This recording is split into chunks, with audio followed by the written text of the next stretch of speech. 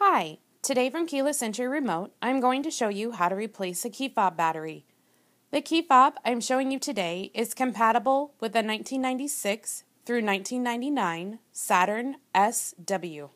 The part number on the back reads 16245100-29. To open this key fob, all you will need is a screwdriver.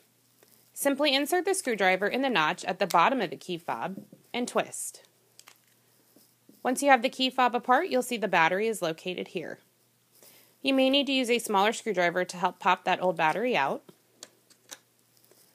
The battery for this key fob is a CR2032.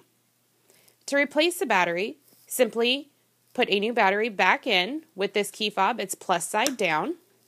Once you have the new battery in place, all you'll need to do is simply snap the key fob back together.